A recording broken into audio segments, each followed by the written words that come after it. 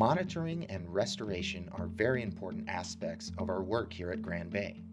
Monitoring helps scientists establish current status of environmental conditions and recognize long-term trends. This information is used to assess ecosystem health and inform restoration implementation. It gives us insight into which methods can be deployed and their effects on the environment. Restoration is meant to replace or augment missing or damaged natural processes using the least amount of manipulation possible to achieve maximum benefit to wildlife or ecosystem health.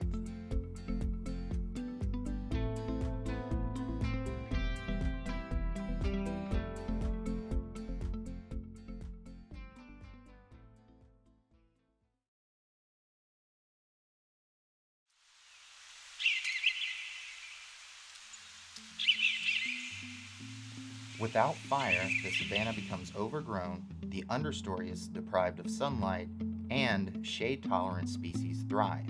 This changes the very structure of the savanna. To keep track of changes like these, scientists use vegetation monitoring to determine plant communities in a given area. After monitoring the plants over extended periods, scientists can also look how the vegetation communities change over time, or in response to certain restoration practices. To do this, they establish long-term monitoring plots across the reserve and record species within the plot each season. Scientists are also on the lookout for invasive plants like popcorn tree and Kogan grass that outcompete and displace our native species. Invasive animals also cause much damage at the reserve. Feral hogs are able to reproduce very quickly and have no predators. This makes them very difficult to control. To properly manage the savanna, we must know about invasive animals and natives as well. Certain bird species are good indicators of savanna health. Scientists determine their presence at Grand Bay by surveying the savannas. To do this, they disturb the brush with long poles and record species of birds that flutter out. Other species are not as subjective to these methods, such as reptiles and amphibians. These animals must be trapped. Aquatic herps are caught using minnow traps, after which they can be easily identified and released. Terrestrial species are caught with drift fences.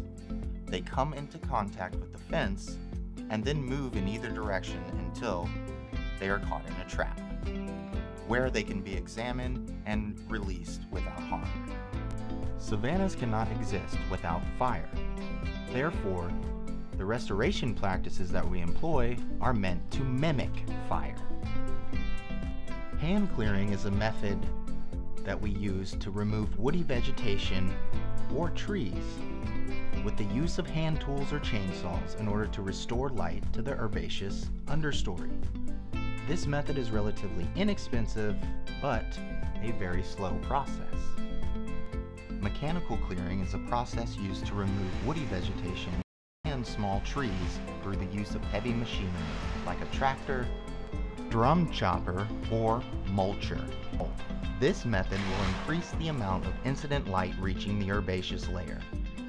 This method can take a lot of time and can be very expensive, but it can occur in areas that aren't ideal for burning. Chemical treatments remove non-native vegetation through the application of herbicides. Native vegetation can also be removed with this method, such as an abundance of woody vegetation. There are many options when it comes to herbicides. They have been thoroughly researched and tested strenuously.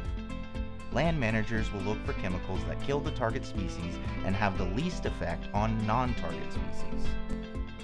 The method of prescribed burning reduces woody vegetation and enhances native herbaceous plant communities through deliberate introduction of controlled fires. Restoration specialists introduce fires to selected areas every 2 to 4 years.